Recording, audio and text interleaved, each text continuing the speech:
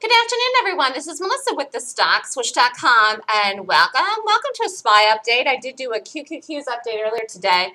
I hadn't even glanced really at the SPY, and lo and behold, the SPY is even more bullish than the Qs. We actually almost got up over the high here. It looks like, I bet we are up over a pre-market or post-market. There we go. We almost got up over the high on the day, and now I just thought we were probably gapping up tonight, and we are.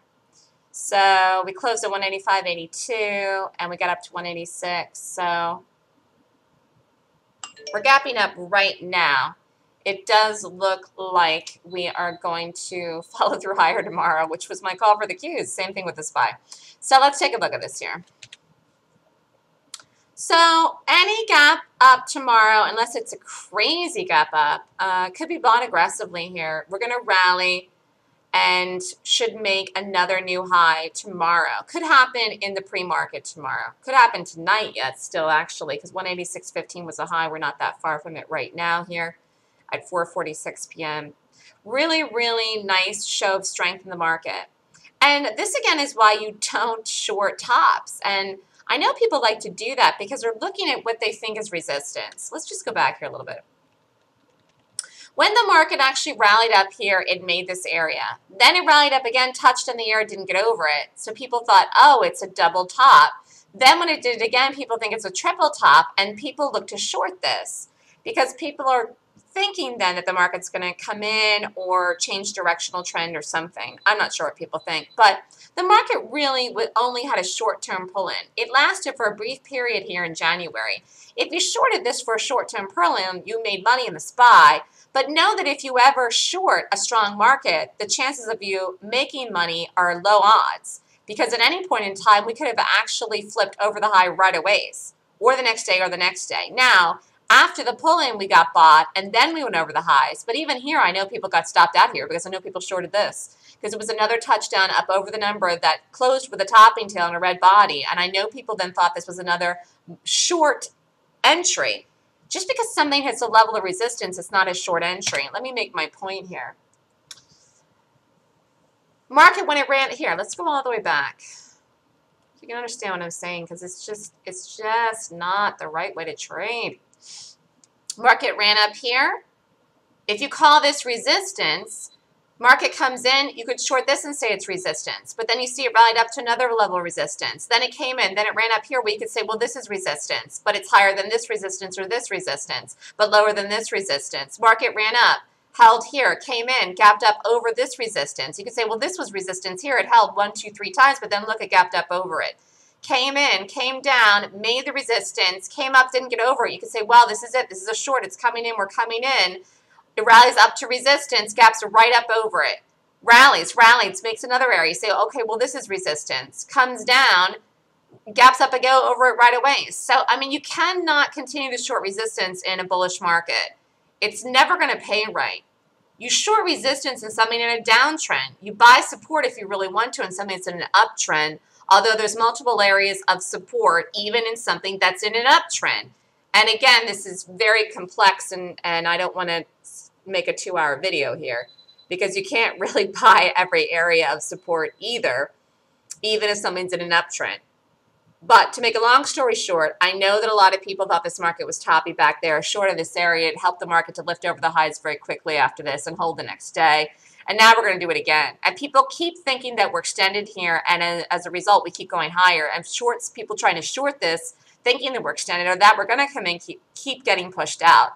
And that keeps make us move higher because when shorts have to cover, it makes green. It's a buy to close. When you press it, it makes a green. It could be short covering. So what's happening is 2 things: 1, buying, and 2, short covering. And that's pushing the market higher and higher and higher and higher and higher. And that's what's happening here. And you see that the market actually did get bought in here today because it had the nice follow through. And every 15 minutes could have been bought, and we closed near the high. And actually, again, we're going to gap up tomorrow morning. I just don't know where exactly. But this market is very nice and bullish. And it looks like we're just going to do it right away here tonight or tomorrow. So looking for a nice green day in the market tomorrow, last day of the week on Friday. Actually, last day of the week and last day of the month. Hope everyone had a wonderful month. It was earnings season this month in February. It was a good, solid month for trading gaps, which is what I do. And the interesting thing is I love to short. I love to short gaps, and the market was bullish here.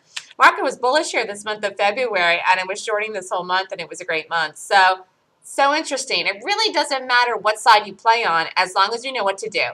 As long as you know what to do and you do it well, you can make money in both directions. I just happen to like to short more than to go long because shorts take over. The momentum takes over so fast when people panic and are in longs and want to sell out of them.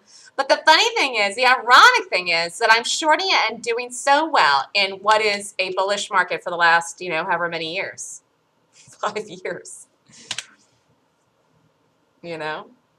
So it's really just about understanding what you do, knowing what you do, and doing it well. And looking for the right stuff to play. You can't play the market every day. And if you need the market for your trades, then there's going to be a lot of days that you just don't trade. That's just all there is to it. That's why I like to trade stocks and companies, because they're so specific. And I'm doing different ones every day for the most part. And it's fun. It's exciting. Now, the market's higher for tomorrow. We'll see what happens then, how we close tomorrow. That'll take us into the next week, which will be the start of the month. But actually, it looks like blue skies ahead here for the market for the first week of March. Looks like blue skies ahead. Pulling will happen, but depending on the rally, it may not be next week.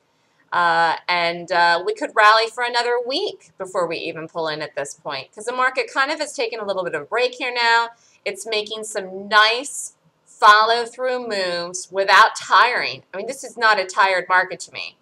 It's so interesting. I don't know why people think things are extended. Just because you have 6 green bars in a row doesn't mean something's extended at all. It's actually, hold on 1 second.